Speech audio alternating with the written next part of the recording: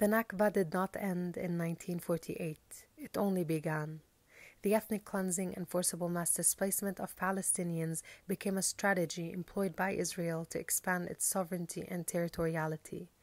Today, Israel continues to expropriate large tracts of Palestinian lands, displacing the Palestinian population and forcing them into shrinking civilian enclaves in favor of building illegal settlements housing settlers, which constitutes a grave breach of its legal obligations as an occupying power under international law. This system has entrenched spatial hierarchies that favor the settlers and reproduce the colonized. Nonviolent resistance, as embraced by Palestinians, is a strategy rooted in the principle of steadfastness or sumud in Arabic. At its core, sumud embodies resilience, perseverance, and a commitment to justice.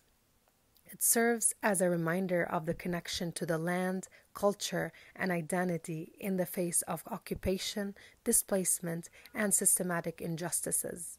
This approach has deep roots and has long been practiced by Palestinians. It also highlights the power imbalance between the occupied and the occupier, the colonized and the colonizer, with Palestinians using their collective presence and moral authority to challenge oppressive colonial policies and practices.